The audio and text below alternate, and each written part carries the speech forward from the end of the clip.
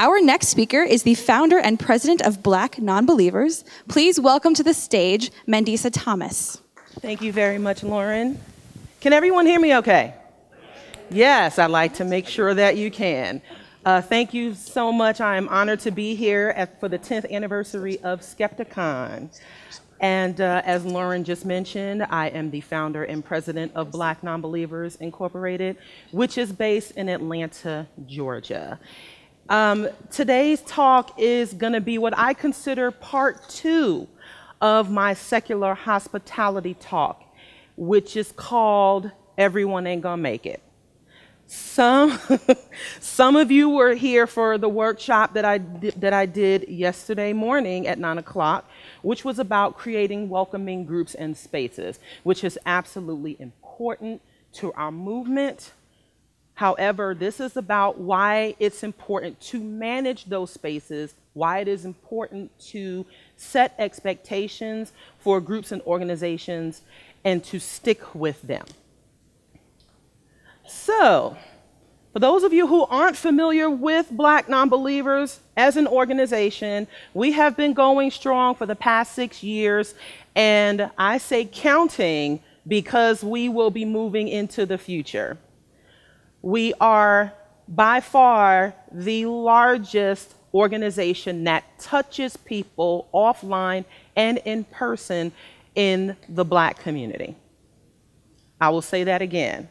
We are the largest network for Black atheists that touches people offline in the Black community and in the secular community. And I am proud of the alliances that we have made and the network and partnerships that we have formed with our fellow sister organizations. As you can see, we celebrated our 5th anniversary last year in Atlanta, Georgia. We routinely host events. We table at events. I speak at various conferences and at other events. And also, as you can see, at our 5th anniversary, we featured my sister, Bridget Crutchfield, who represents our Detroit organization and who spoke for Skepticon 9, as well as Daryl Ray from Recovering from Religion, who is with us for Skepticon 10. However, we have not reached this level by accident. For those of you who weren't here for my presentation yesterday, for my workshop yesterday, I am employed full-time as an event services manager. So my background is I'm a customer service professional, and I also have to manage a staff. I engage people every single day. And we had to take that approach. I incorporated our approach, my professional approach, into Black Nonbelievers. And this is how your organizations can be helped. You have to set a mission. Make sure that you are following the guidelines of your organization. Define and figure out what you want to focus on, why it is important, and why it is important to continue. So when you have this cycle, and one thing I've stressed, especially yesterday, was that consistency is important. That this just cannot be something that is one time or short term. If you want your organizations to grow and thrive, you have to strategically put these measures in place and make sure that especially if your groups are people, community, and support based, that it is about them. That is most important. But you have to set these standards, you have to set these guidelines and make sure that you're following them. And I am proud of the all-women board that we have, that includes Bria, who believes in our mission and what we do as an organization, so that we are setting that professional example and that we're not just a fly-by-night group that just flies by the seat of their pants. That isn't how we operate. But for as many people that I have come to know and love in this movement, the professional relationships that I have gained and sustained Would you believe that there are some folks that cannot stand me? Yeah, no. Well, there's a saying that if everyone likes you, you're doing something wrong. But as an organization, as our mission as Black non-believers has grown, as the number of people we touch has grown, we have come across some folks that have less than good intentions. And so the standard that we have set, the expectation that we have set, is that if we are going to professionally run as an organization, there are some things that we cannot tolerate whatsoever. And that includes racism, sexism, homophobia, transphobia, etc. None of that is allowed in Black non-believers.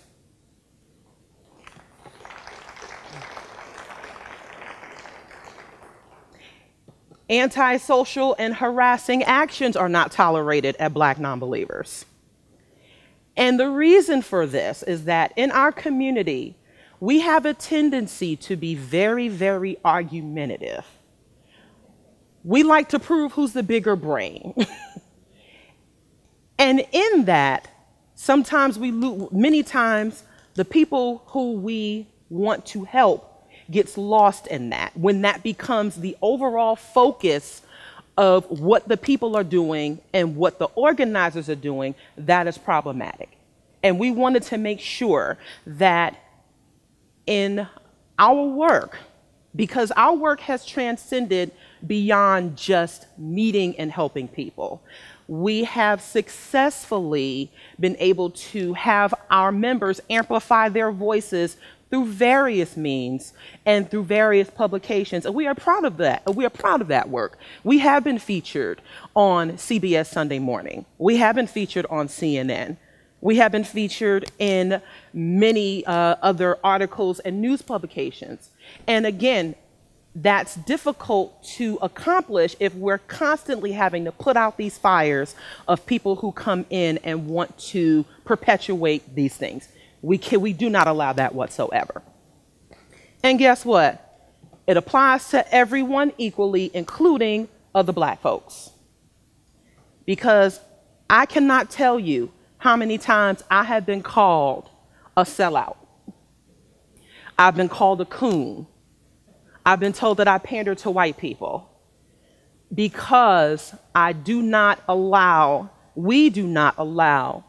that Black separatism that some of us perpetuate. Some would prefer me not to say this on this stage, but guess what? It is honest. And I have to be honest about what I have to deal with within that segment, what many of us have to deal with when we are dealing with our own people who accuse us of being white or not being Black enough because we don't necessarily like people like Tyler Perry, or that we don't go around screaming F you white people all day long. We don't do that. And in that, this applies to, in the past 6 years, I have encountered a number of personalities and a number of people who, again, their intentions are less than noble. And for my fellow organizers who have to deal with this as well, from other groups that they're dealing with. One of the most, I guess I have experienced that breath of fresh air when I encounter organizers who deal with some of the same things that I do. But if you want to effectively manage your organization and maintain its integrity, you have to beware of people who are blatant opportunists. You have some folks who will come in and only want to use your organization for their own personal benefit. That if there is something that they can gain from it, then they will definitely use you for it. And I will say that there are some who have become more prominent in this community as a result of coming through Black non-believers and being able to use us as a stepping stone, which isn't necessarily a problem, because we want to make sure we are encouraging and we are amplifying and promoting as many people as possible. But for some, they could give less of a crap about our mission and what we do, but it's just all about them. So, and I'm sure many organizers have dealt with the same thing. So beware of blatant opportunists, and they're not hard to spot. You know, if there's something that you want them to do or you ask them to do, and they just, oh, well, they make every excuse in the book, but they come around and they'll come around when there's a big opportunity for something, but yet that's the only time you see them. You just have to beware of that. But also you have to beware of those who want to dictate, but won't donate or sufficiently participate. How many of you, especially, and this is from my fellow organizers, my fellow leaders, how many of you have encountered people who come into your spaces and say, well, how about you do this? Or how about you do that? Okay, yes. Don't be afraid to raise your hand, because we all go through it. But when we say, okay, well, we're lacking this resource, is there something you can do? Oh, well, I don't have the time to do that. I have this, that, and the third to do. Well, guess what? I work a full-time job. I have 3 children, one who's in college. I have a husband who is suffering from sickle cell anemia. I still found the time to grow an organization that is extremely not just important to me, but to all of us. There's really no excuse as to why you are only trying to tell other people what to do, but you won't do it yourself. There's no excuse for that. So that is these are just some of the things that we have to be aware of and constantly manage and be mindful of. And it's unfortunate because in this community where we value evidence, where we value verification, and we're supposed to be doing things from a non-theistic perspective, not from a divine point of view or relying on divine intervention. Sometimes we find that people think that we just make miracles happen, and that they don't see the behind the scenes work that we do and what we have to face and deal with. So we're going to talk about something real quick called white privilege. It is a thing. We deal with it enough in this community. It is important to recognize it, address it, and aggressively, even though ideally, realistically, I'm not sure we will, but we should be getting rid of it. But I think so many of us have this idea of white privilege and racism as being overt. That I don't like this black person, or I don't like this person of color, or there are overt actions that are just ridiculously harmful. They often come in more subtle ways. They come in the form of, for example, a white woman asking me at the Great Lakes Atheist Convention in 2013, after I did my talk on secular hospitality, what is my organization going to do about black on black crime, because she read an article about the crime in Chicago, what we were going to do about that. It further came when a popular blogger and co-founder of this very event thought that he was going to shame my sister Bria for her reaction to that question and write a thoroughly articulated article about why she was wrong, which backfired, thankfully.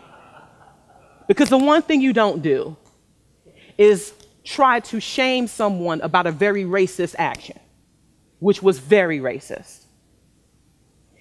It comes in the form of being asked by your fellow white organizers to host an all-male, predominantly white panel on atheism at your personal birthday party, and then ask for you to sponsor it. And then they didn't understand what the problem was. It also comes in the form of being asked this year for the American Atheist Convention, after no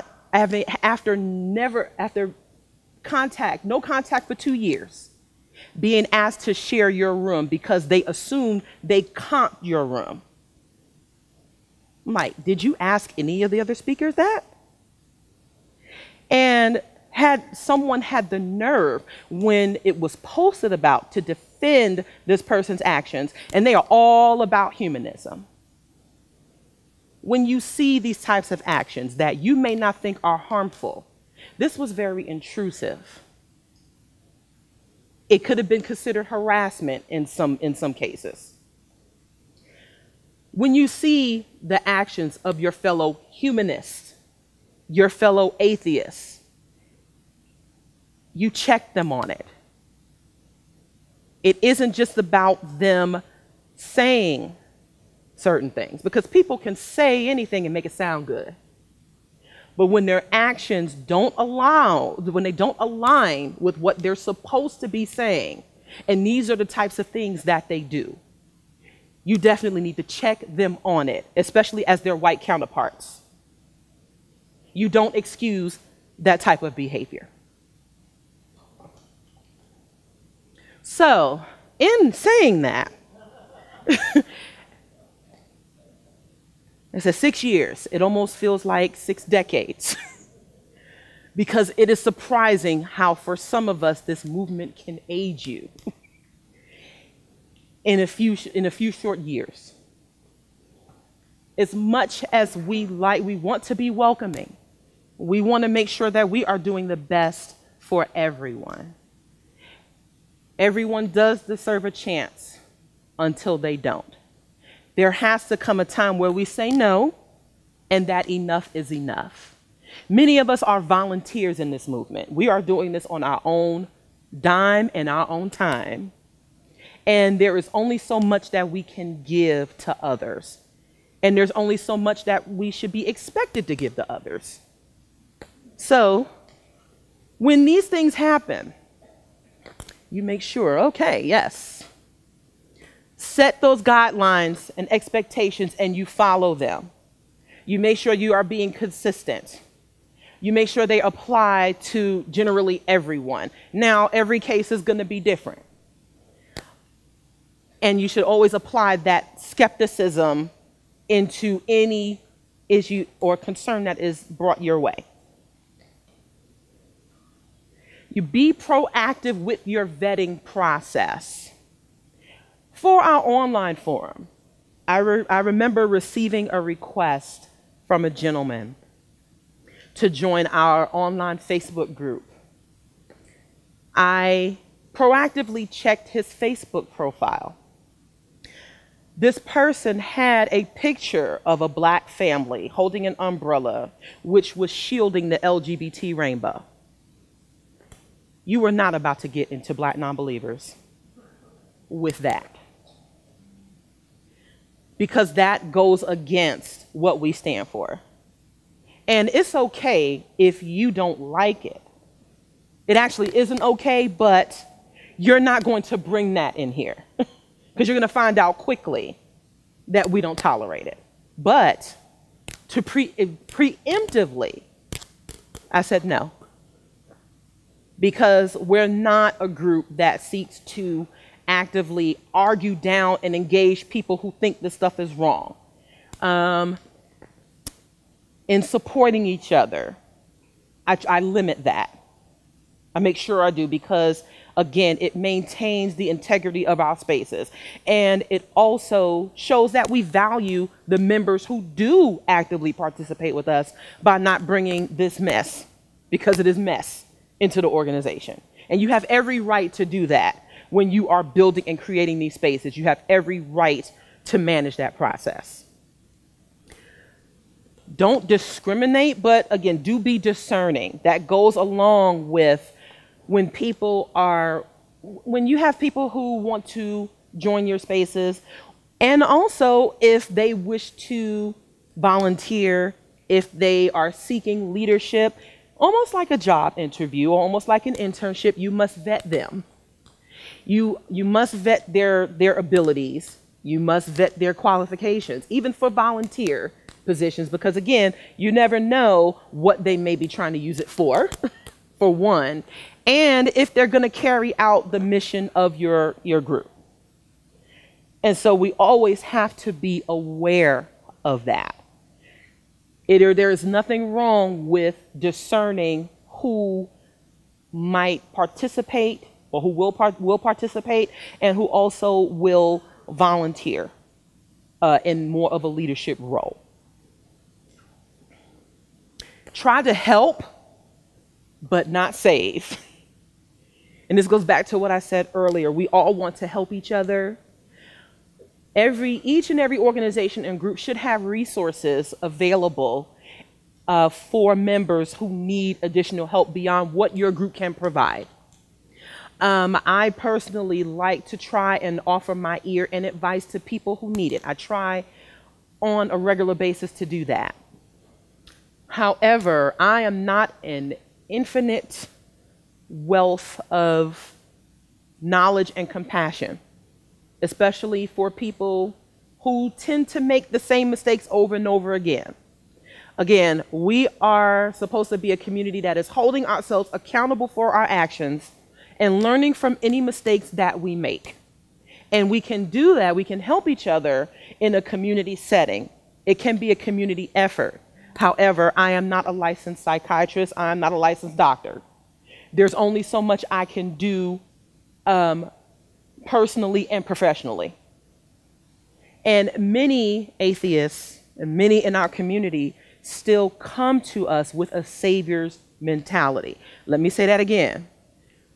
They come into this community with a savior's mentality that even though you have let go of religion and God, that there is just still so much baggage that you come to this community with. And again, there are many organizations and many ways to help, but people have to want to do that work. It can't put it, and we cannot allow ourselves to put that burden on each other. It isn't fair as human beings. Self-care is important. That is something that is, I know many of us have discussed time and time again. If we are not in this, if it is getting to the point where we are draining ourselves, where we no longer enjoy what we're doing, it's time to take a break. It's time to step back. It's okay to say, well, I'm busy right now. Can we pick this up later? Or, and sometimes I feel guilty about this, but if I'm going on vacation, that's a part of my self-care. With everything that I mentioned, it is necessary for me to practice self-care because it is a part of our activism.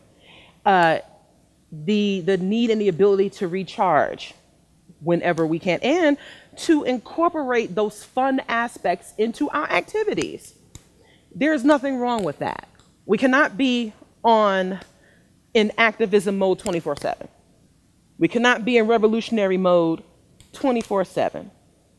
Because what good is your mission if you cannot take some sort of break from it? If you're doing it all the time, that means you're doing it wrong. So again, that self-care, and encourage your members to engage in self-care too, and participate in it and do it for themselves. So, but when all else fails, because there comes a time where our limits will be reached, again, we can do everything right. We can be as welcoming as we can, as accommodating as we can. And many of us do, we try. But when you have exhausted all of your resources on individuals who will not either take your advice or they come to your groups being disruptive, and they just have no intentions on contributing to the growth and development of things as a whole, you have the right to say this. I remember there was a time when I used to worry about when people would threaten to leave our online spaces and our in-person spaces because they weren't getting what they wanted. However, again, these were folks who weren't necessarily contributing anything of what is considered value. And sometimes value means that you are just showing up. Even if you're just there to listen, that is of value. So we don't take any of that away. But I will at times hold up my founder's card because I know that I don't just think about myself. That I have to think about everyone around me. I mean, it's just a part of what I do every day. So therefore, if there is something that you don't like that I'm doing, and I know that I have tried every possible thing to accommodate you, see ya. You know, you can go somewhere else to find that space that you want to have, which usually doesn't last very long. I'm sure some of you have seen it. So in conclusion here, and I'm going to open it up to questions if that's possible. This is a part of our new campaign called Be In Changes Lives. Many of our members have come to us and said that our group has saved and changed their lives. Much of the feedback that we receive is very positive because there are many who thought that they were alone. They thought they were the only Black atheists out there. They didn't know that there were a number of us who are out. They didn't know that there were other activists. They didn't know there were Black atheist authors. So there is a wide range of resources and information that we offer as an organization. And again, I am very, very happy of the alliances that we have formed. One of the people in this picture is Gail Jordan, who is with Recovering from Religion. And she says, as an ally, sometimes I am unsure of what I can do to help. I will never know the Black non-believer experience in a personal way, but I know beyond a doubt that work like this requires money and resources, and that is one thing I know I can do to support. So for the folks who don't think they can support us because they aren't Black, take a look at this example. If you didn't think it before, or if you thought it before. And I also wanted to include a more compelling example, because these are the testimonies of some of our members and our allies who have come through our doors and who have encountered us. This young lady says, most days I want to die. I've struggled with suicide and low self-worth for most of my life. One day, I got up the courage to tell my dad about the first man to touch me. The next day, I watched him shake that man's hand in church. Every pain I had to pray away with no relief. My father, his mother, his brother, and both sisters are ministers. I've always been different and searched relentlessly for people who looked and felt like me. Then I found BN. I love how inclusive you are. You let people discover themselves and encourage us on this journey to be free from religion, aka bondage. The connections alone are worth being a part of your organization. Never go away, please. Now, how would we be able to accomplish that if we don't manage the problems that we may encounter in the organization? We cannot reach people like this if we are constantly fighting and we are constantly battling. I've been there already. I've had people go and dedicate blog talk shows to trying to tear me down, dedicate TV segments to trying to disparage me. But guess what? In my nature, as a Black woman and as a Black atheist, I keep going. So some of the stuff now that I see online, it's like old news. Like we've been here already.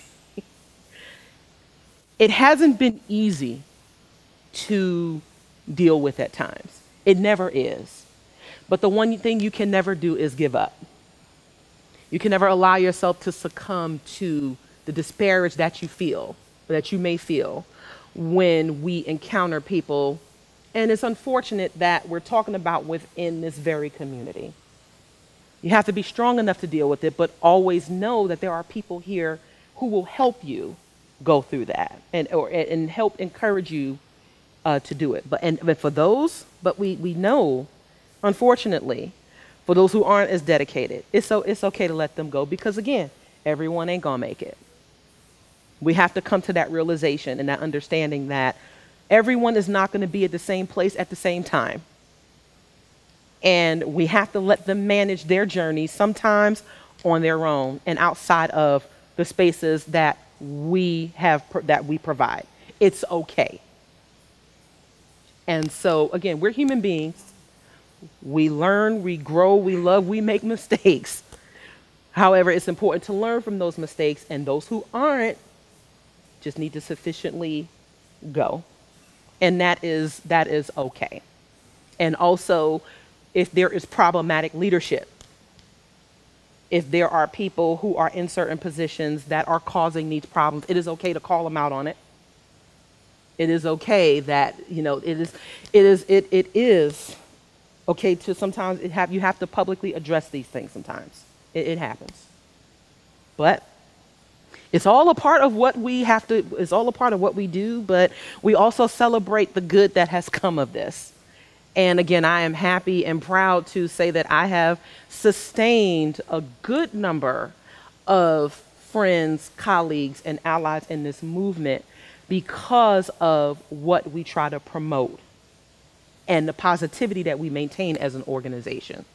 And certainly, if there is any help or advice that you may need from us, we are always here for you. Thank you.